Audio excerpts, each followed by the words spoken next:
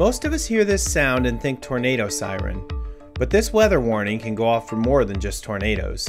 The sirens go off for two situations. The first situation is severe weather, okay, which means 1 3/4 inch hail or 70-mile-an-hour plus winds. This type of severe weather can be very dangerous, which is why the 19 sirens spread out across Iowa City go off in these events.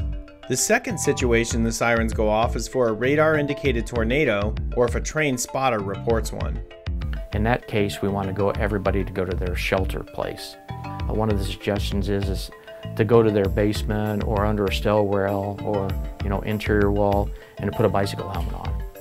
These outdoor sirens aren't meant to give you all the details. They are designed to get you indoors immediately.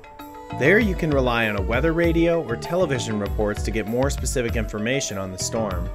For more information on weather safety and how to sign up for text alerts, head to icgov.org/emergency preparedness.